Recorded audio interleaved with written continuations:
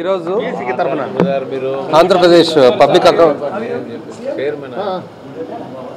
ఆంధ్రప్రదేశ్ ప్రజాపతుల సంఘము మైనర్ ఇరిగేషన్కు సంబంధించిన ఇష్యూస్ మీద అనంతపురం జిల్లా విజిట్ రావడం జరిగింది. ముఖ్యంగా 2012-13కు సంబంధించిన కాగ్ రిపోర్ట్ ఏదైతే ఉందో అందులో ఉన్న గమనికల మీద ఇక్కడ రివ్యూ చేయడం జరిగింది.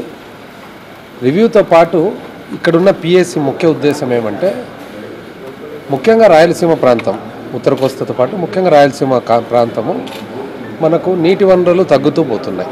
ఎందుకంటే మనము కృష్ణా నది మీద, తుంగభద్ర నది మీద, పెన్నార్ నది మీద ఆధారపడి ఉన్నాం. ఈ 3 నదుల్లో కూడా వర్షపాతం వలన, వివిధ కారణాల వలన, పైన ఉన్న కర్ణాటక రాష్ట్రంలో కడుతున్న ప్రాజెక్టుల వల్ల నీటి వనరులు మనకు తగ్గుతూ ఉన్నాయి. సో ఆ పరిస్థితుల్లో ఇక్కడ రోజు రోజుకు ఇబ్బందిగా జరుగుతుంది. ఏది సాగునీరు వదిలిపెట్టి ఈవెన్ తాగేదానికి కూడా నీళ్ళు ఇబ్బంది జరుగుతుంది.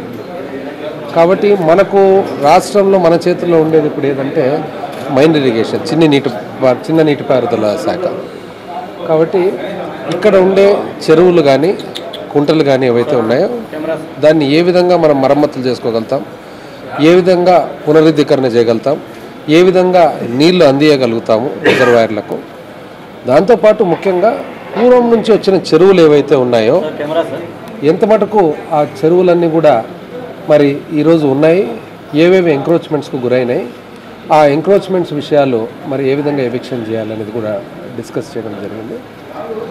అన్నిటికంటే ముఖ్యంగా ఏమంటే మనకు ఇక్కడ ఉండే ఈ చెరువులు, చిన్న చెరువులు ఏవైతే ఉన్నాయో పెట్టుబడికి సంబంధించిన బెనిఫిట్ అనేది చూసినట్లయితే పెద్ద పెద్ద ప్రాజెక్టుల కంటే కూడా తక్కువ పెట్టుబడితో ఎక్కువ బెనిఫిట్ రిజల్ట్స్ వచ్చేదానికి ఇక్కడ అవకాశాలు ఉన్నాయి. కాబట్టి అండ్ మనకున్న ప్రాంతానికి సంబంధించి కూడా ఇది ఒక ముఖ్యమైన ఆధారంగా బేస్ చేసుకొని భూగర్భ జలాలు పెంచడము, భూగర్భ జలాలతో పాటు మరి ఏవైతే చెరువులు ఉన్నాయో విస్తీర్ణము వీలైతే పెంచుకోవడము, ఏ చెరువులైతే మరి అసలు తెలియకుండా ఆక్రమణకు గురైన దానిని ప్రొటెక్ట్ చేసుకోవడము. మరి దీని ద్వారా మనము ఒక పక్క తాగునీటికి ఇబ్బంది లేకుండా చేసుకోవడము, ఒక పక్క సాగునీళ్ళు అందించడానికి అవకాశము, ఒక పక్క భూగర్భ జలాల ద్వారా మనకు బావులకు కానీ బోర్ బావులకు కానీ నీళ్లు పెంచుకునేదానికి అవకాశం కల్పించాలని చెప్పి ఒక ఫీల్డ్ విజిట్ చేస్తూ ఉన్నామంట. అందులో భాగంగా మనము ఉరవకొండ నియోజకవర్గంలో ఉండే 1-2 చెరువులు, పెనుగొండ నియోజకవర్గంలో ఉండే 1-2 చెరువులు కూడా విజిట్ చేయడం జరిగింది. ఈరోజు మనం గమనించినట్లయితే అనంతపురం జిల్లాలో మరి ముఖ్యంగా పెనుగొండ నియోజకవర్గంలో ఉన్న నంబర్ ఆఫ్ ట్యాంక్స్ కూడా ఇప్పుడు విజయనగర సామ్రాజ్యంలో కట్టిన చెరువులు అన్నమాట. సో విజయనగర సామ్రాజ్యంలో కట్టిన చెరువులు ఏవైతే ఉన్నాయో అప్పటికే పెద్దవాళ్ళందరూ కూడా, పాతకాలం రాజులందరూ కూడా ఈ నీటి వనరులు మరి చిన్న చెరువులు అనే దానికి అంత ప్రాధాన్యత ఇచ్చినారు. కాబట్టి మరొకసారి కూడా ఆ స్ఫూర్తితో ఇక్కడ ఆ చిన్న నీటిపారుదల శాఖ అనే శాఖ ఏదైతే ఉందో దాని ద్వారా ప్రజలకు మేలు కలగాలని చెప్పి ఈరోజు ప్రజాపతుల సంఘం ప్రయత్నిస్తాం. రివ్యూ చేయడం జరిగింది. ఇప్పుడు దాంట్లో ముఖ్యంగా 3-4 రిపోర్ట్లు, 3-4 అంశాలు ఉన్నాయన్నమాట.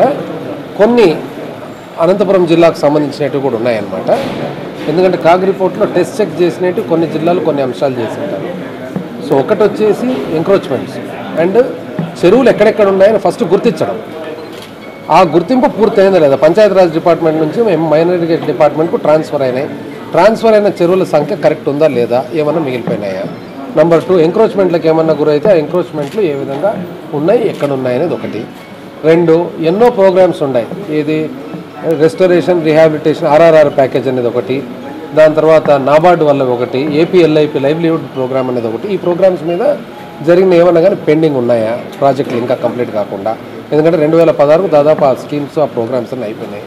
మరి అదేవిధంగా లిఫ్ట్ ఇరిగేషన్ స్కీమ్స్ అన్ని పనిచేస్తున్నాయా, దాంట్లో ఏదన్నా పెండింగ్ ఉన్నాయా, లిఫ్ట్ ఇరిగేషన్లో ఒకవేళ పెండింగ్ ఉంటే ఎందుకు పెండింగ్ ఉన్నాయి, ఇవన్నీ కూడా కాగ్ ఏదైతే నివేదికలో అబ్జర్వేషన్స్ ఉన్నాయో ఆ అబ్జర్వేషన్స్ అన్నీ కూడా ఈరోజు డిస్కస్ చేసి జరిగిందనేది కాగ్ రిపోర్ట్లో కూడా జరిగింది.